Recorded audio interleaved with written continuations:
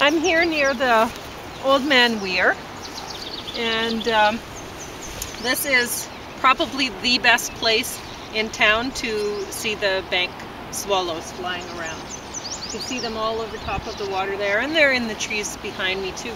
But they nest in tunnels along the banks, so that's why they're called bank swallows. So I wrote this poem, Bank Swallow Wingbeats, on May 21st, 2024. Every bank swallow's wing beats are shallow and quick, so each looks like it flies like a dart through the sky. But a dart that is guided, so each one can pick a new course in an instant if trouble comes by.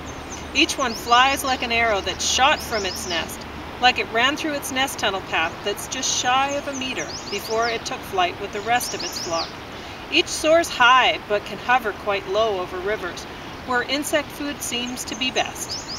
Though no sparrow's unique, each looks nice even so, and because they're identical, all seem like one.